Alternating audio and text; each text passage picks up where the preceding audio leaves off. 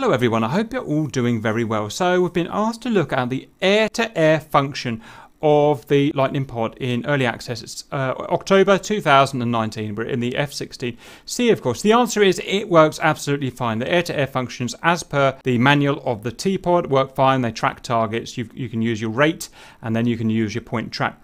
But at the moment, you can't actually employ any weapons on it, because for the air-to-air mode to work in the TPOD, you can't click air-to-ground master mode. It takes the TPOD back to air-to-ground mode.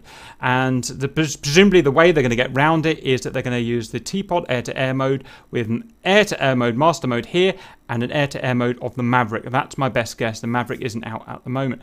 So technically it works, but it's no use. So, as ever, we've got a cunning little way around this, and we're going to show you today. So, are you ready, RC?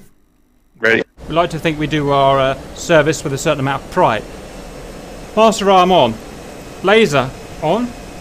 FCR on, even though we don't actually need it. And we're going to go air-to-ground mode. We're going to go CCRP. We're going to gain a little bit of altitude. Keep the speed relatively low. Yes, that will annoy Wags, but go suck a lemon. Everything's set up on here. Next, we're going to go to our TPOD, get it warmed up, get it air to ground, DMS down for soy, TMS down for foresight sloom. Zoom, don't drop any bombs without telling me, please. I'll see. Okay, now we need to go and find the blighter. So, I'm going to go RDR slew down. Let's go and find someone. In the meantime, I'm going to be getting altitude. Zooming in. You're tracking. So I have problems. RC can track okay. I really struggle. I'm going to zoom right in, and I'm going to do the field of view even. Okay, I'm going for a point track. Yeah, you see there, the point track doesn't work. It doesn't track him.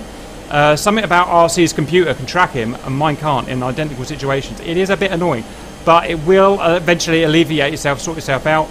This takes a bit of messing around. Come on, track, baby.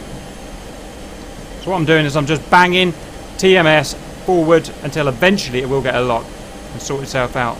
Altitude danger is 11, I'll be fine. Come on, let me track you, mother. You can leave it in point and just keep slowing it over. Roger. Got him! Right, finally. Turning in for the bomb. I've gone a little bit fast here, I may not make it in time. Just testing my laser quickly, lasers fire. Gonna do a weapon release as soon as I get this target. Okay, in line. Weapon release now.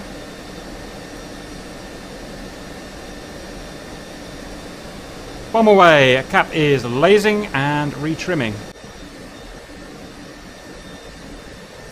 Come on, big bomb. Come on, big bomb. He's got a nasty surprise coming for him. Boom! Helicopter down. That's it. Now, you're probably thinking, oh, Cap, you're cheating. You put him really close to the ground and really slow. And I did, just make it easy for myself. We have tested.